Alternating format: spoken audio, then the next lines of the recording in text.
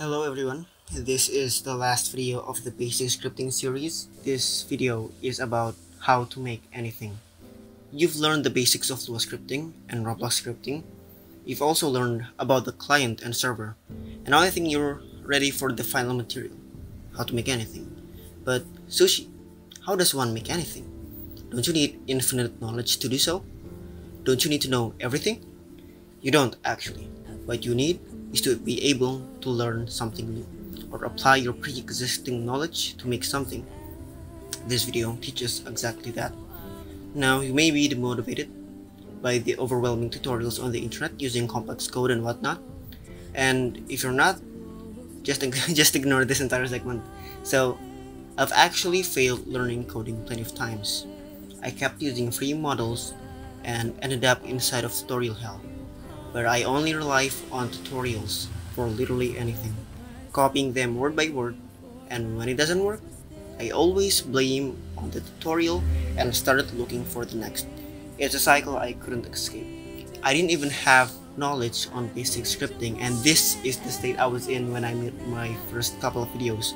Wait, what? You might be saying that you were lecturing people when you literally didn't know anything? And please don't panic. The first few videos have been private. I sound very different back then, and I know how to script now, so don't worry about it, please. I know how to script now, don't worry. And how I learned to script is I somehow stumbled into this video teaching a noob scripting in 1 hour. I was trying to look for the video to link it in this video, right? But I couldn't find it for some reason. It's a YouTube video where there's a guy, right, in Roblox, teaches his friend how to script within 1 hour. And that actually taught me all of the basics. After that video, I could actually script on my own. I finally cracked the code. I know how things work now. And when you're watching this current video, you should have basic scripting knowledge from the last 2 videos or more. But if you don't, then please pause this video and watch the last 2 videos on the series. So how do you make anything? The first instinct you have when trying to make something is to search up a tutorial on how to make the whole thing, which is fine when you know what you're doing, but as a beginner, please scrap that idea, at least until you consider yourself good enough to do so. You can, however, look up tutorials or the developer wiki on certain built-in functions or services. Contrary to a popular belief, coding is mostly problem solving and how you logically approach something rather than memorization of the functions and whatnot, because coding is just a set of instructions you tell to a computer, so then you would need to plan something before you start coding.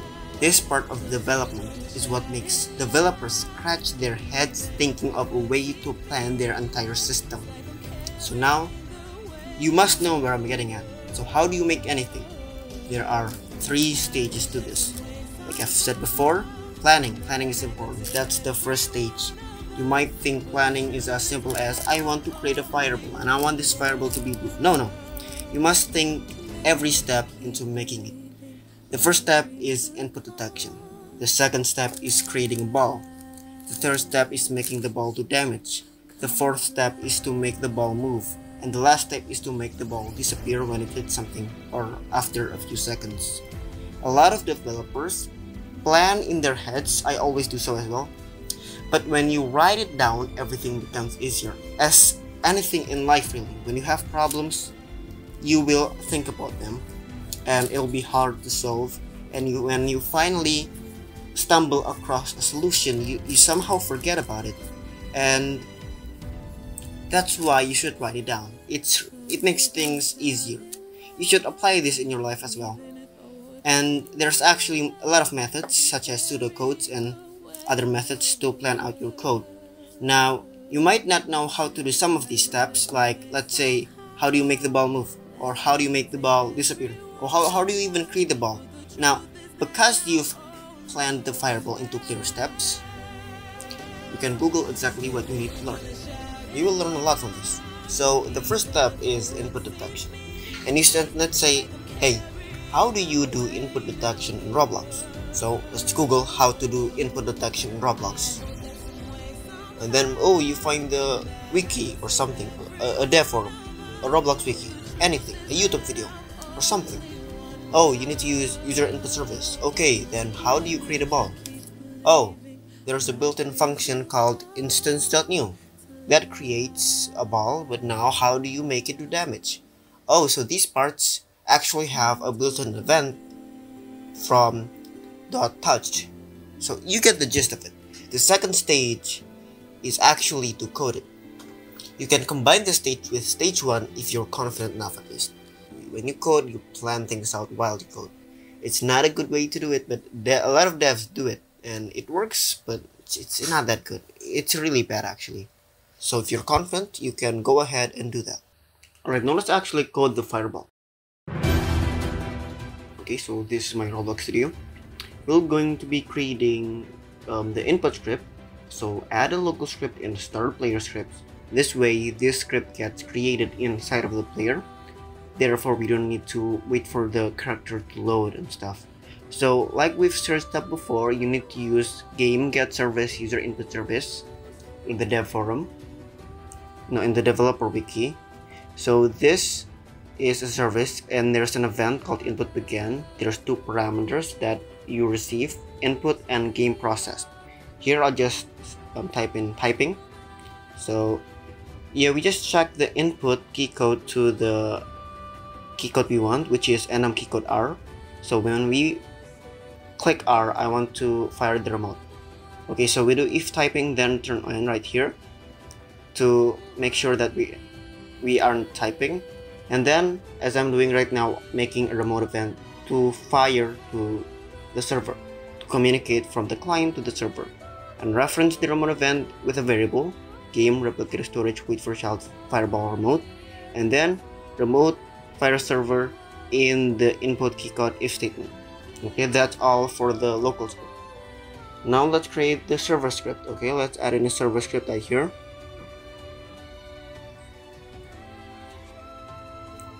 Okay, so let's create a variable that accesses the fireball remote. So we need to use wait for child for it to wait for the fireball remote to exist, because this script exists before everything else.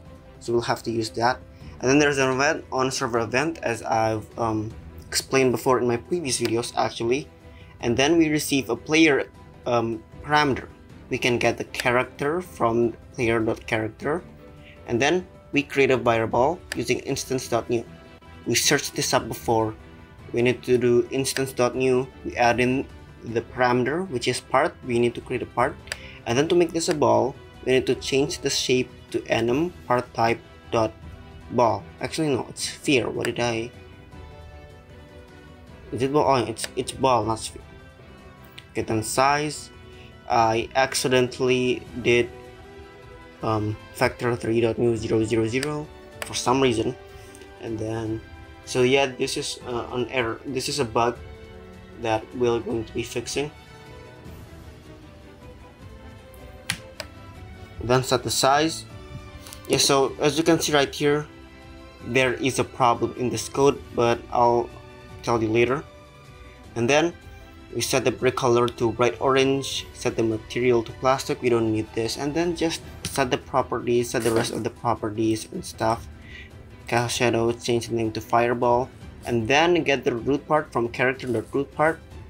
There's a problem with this, but let's talk about it later. So set the position to root part.cframe.look vector times 10. Okay, there's a problem again. We're going to be talking about it later. Set the parent to workspace so that we can see it, so that the ball actually exists inside of the workspace. And then to make the fireball move, we use body velocity. Okay, you can Google this up, how to make, use body velocity. Most projectiles use body velocity. This is the simplest way to do it. There's plenty of other ways to do it that's more complicated. Yeah, you just set the max force to vector3.new and just write in a huge number. Right here I did math.huge for each parameter. And then the velocity 2000, no, not 2000, 100. So the direction the character is facing, and then times the speed, because it's a unit, right? It's a unit, so it's a, so you need to multiply to something. Set the parent to fireball, and then to make the fireball be able to damage, as we've shared that before, you need to use a dot touched event. Here there's a hit parameter, and you can get the character from hit, find first ancestor of class model. So just in case you hit a hair or something,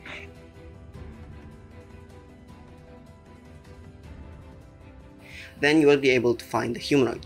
So we need to make sure that it's an ancestor of model, and then we check if the character exists.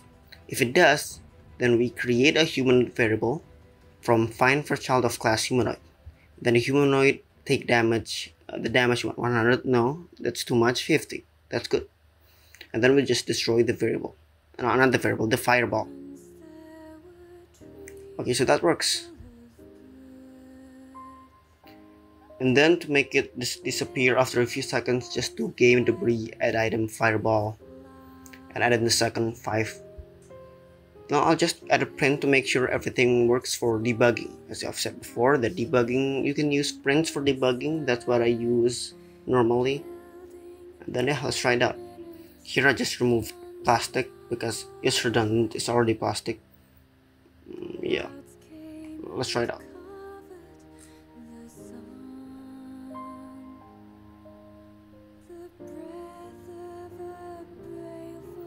Alright, so there's a problem with this code. Now let's go on to the final stage, which is bug fixing. So this is one of the bugs that are really obvious because there's an error. Part is not a valid member of Sushi Master.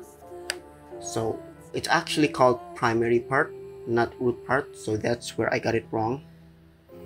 Primary part. Okay, let me fix it. I'm fixing it right here. Primary part. There we go. Let's play again. Why is the fireball not appearing? And then the first instinct was to check if it exists in the workspace, because if it exists in the workspace, then where the hell is it? Okay, and then you're confused. Yo, where is it? How? Oh, is it the position? Yeah, the position is actually wrong, because that is just the unit vector and the distance from the unit vector. So I set it to the position of the root part. Okay, so it's working, it exists, but it damages me instantly. So let's add if character is not our character. Okay, so oh yeah, but the variable is the same as our character, so let's just do hit character for the character that we hit. That makes sense. Hit character. So that's another bug. There's another, that's another issue. So let's just do hit character for this, replace every character with hit character for the character that we are hitting. Self-explanatory. Then I realized here, oh, we need to add some distance. We can't just spawn it inside of our root part. So I'll do plus root part receive frame with blue vector times 5. So there's a 5 stud distance right here. And then I press R again, and then it's not appearing. See, it's not appearing. Where is it? Here I thought, oh, maybe it's because of the distance, because of the 5 stud distance. So I removed that, and then it's still not working. So then why is that? Then I looked at my script again, and oh look, it's 0 0 0. It did exist, but the size is just 0, so we cannot see it. So then I added back the line where it adds a 5 stud distance. I did 10 here for some reason. It's way too far, and there we go, it works now. So it doesn't fly immediately, it creates it and it creates it and it doesn't fly. So it's like a 0.1 second where it just sits there for no reason. So why is that? It's something advanced. Alright, so this is the final video of the basic scripting series. Now hopefully you should be able to make stuff yourself. And thank you so much, and goodbye.